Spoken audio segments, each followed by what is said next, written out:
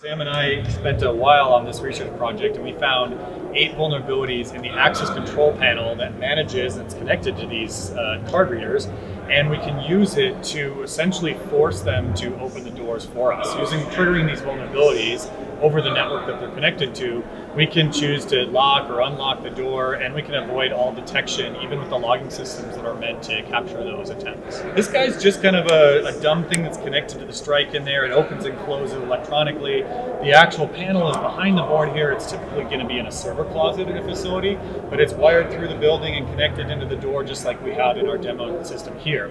The panel itself that controls this remotely is what we are actually hacking. And I'm calling up Sam. I'm standing here and I can't get into the door, and Sam's remotely connected to the network with his laptop, and he's running our exploit on that network, which is connecting to the door panel back in the server closet or wherever in the building it is. It's triggering those vulnerabilities. He's exploiting it, and actually the way that we wrote the exploits, it'll call back to us, the attackers, on the laptop we're running it from in the parking lot or wherever it is, and we can actually complete the exploit remotely. So we don't have to be really within physical proximity at all to get this. Yeah, hackers will do that all the time. They'll take internet connected devices that are completely unrelated to this door, right? A router or a firewall is not related to this door.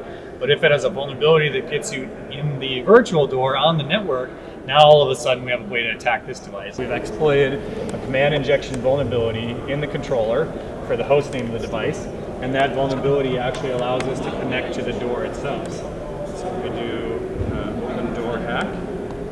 What you'll see now is if we listen carefully to the door, it's now unlocked remotely over the network, and we can open it and go in. So Sam just ran that from the parking lot, and now I'm into the secure facility. So we're running locally from the controller right to here.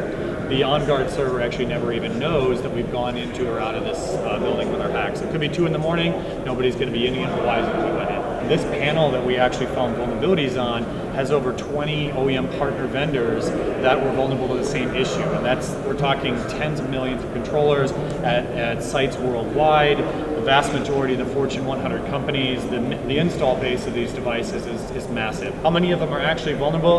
Well, that depends on the version of the board they're running and whether they've updated or patched the device.